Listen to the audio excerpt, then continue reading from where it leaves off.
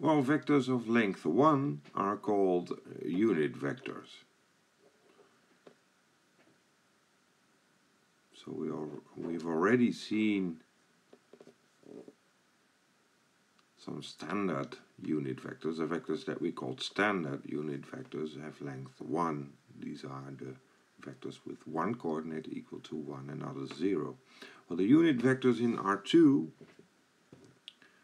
are the vectors u with length 1, or u1 squared plus u2 squared equals 1.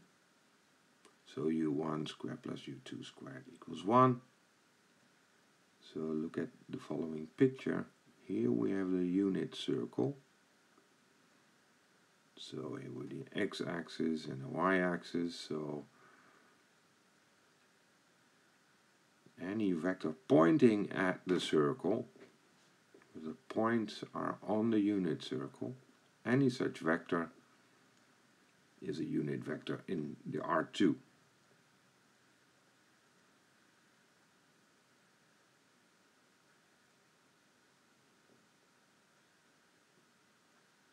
We have the following theorem. Well, suppose we have a vector unequal to 0, an arbitrary vector in Rn.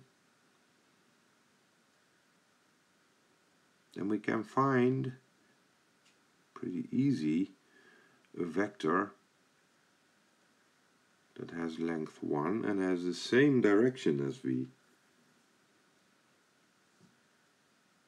And this vector is given by u, is just the normalized vector, which is the vector v divided by its length. And this is a unit vector. Well, we can easily see it, show it as follows. So u, the length of u is the length of 1 over the length of v times the vector v. And the term 1 over v, we can get it out because it's a constant with an absolute value. It's a property that we've shown before. So this equals 1 over the length of v, an absolute value, times the length of v.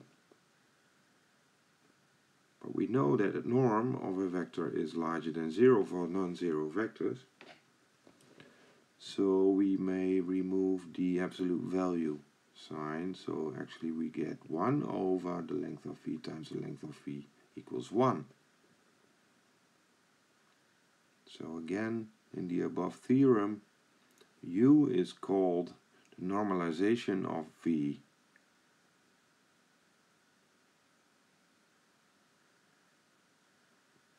Yeah, it's the vector with equal direction as v,